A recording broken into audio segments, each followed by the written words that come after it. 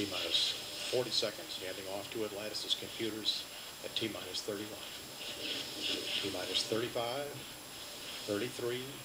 Hold at T-minus 31 seconds due to a failure. And we have had a failure. Ground lock sequencer. Retract switches. At NTDSC. Go ahead. Yes, sir. We need guys to go do the verification for the LCC, please. All right, C-Mac. Yes, C-Mac. The LCC says we need to verify using a camera, and we're positioning camera 62 right now. Okay, let us know as soon as 62 is flown over and you can verify LCC for GVA retract, please.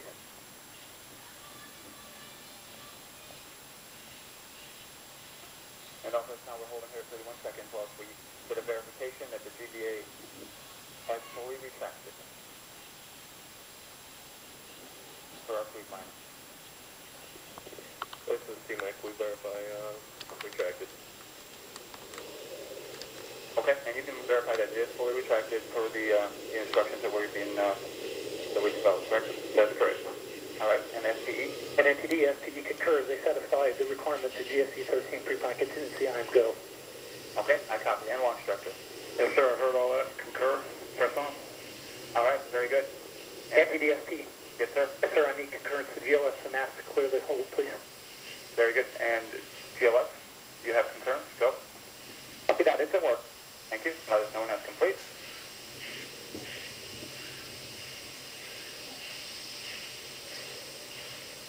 NTD, we have it in work? All right, guidance.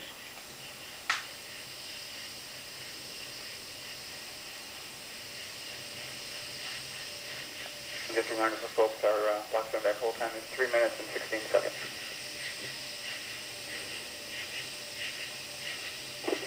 FTD, CPLS 1212, we're ready to go. All right, very good. And launch structure with that cleanup, we're going to go ahead and proceed.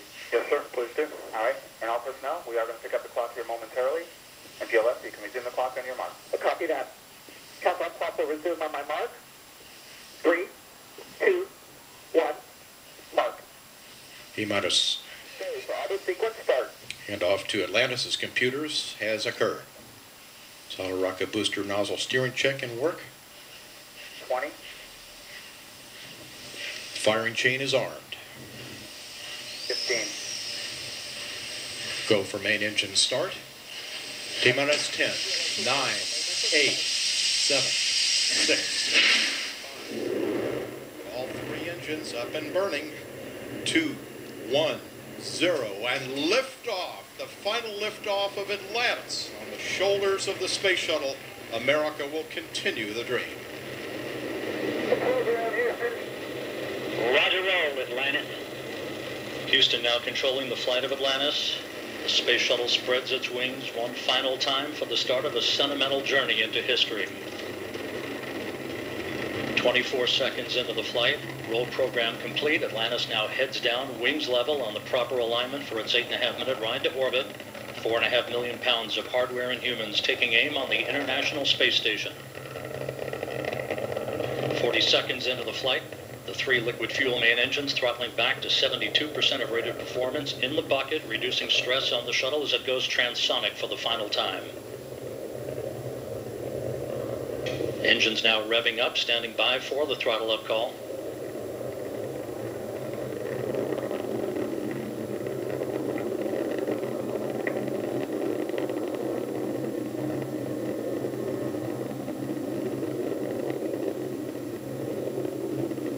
Atlantis, go at throttle up, no action, DPDT. Go with throttle up, no action on DPDT. That call from Capcom Barry Wilmore, a transducer, instrumentation only, no action required.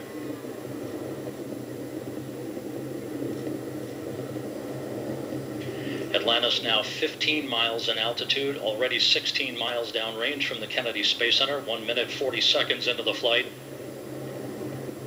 Atlantis flexing its muscles one final time.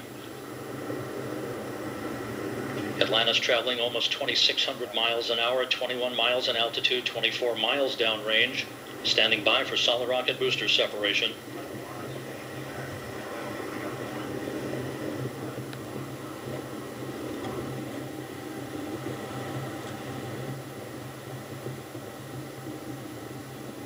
Booster officer confirms staging a good solid rocket booster separation. Guidance now converging. The main engine steering the shuttle on a pinpoint path to its preliminary orbit. 2 minutes, 20 seconds into the flight. Atlantis already traveling 3,200 miles an hour, 35 miles in altitude, 50 miles downrange. The propulsion officer reports the orbital maneuvering system engines have ignited. Atlantis kicking on its afterburners for 1 minute, 23 seconds for the final phase of powered flight. Atlantis.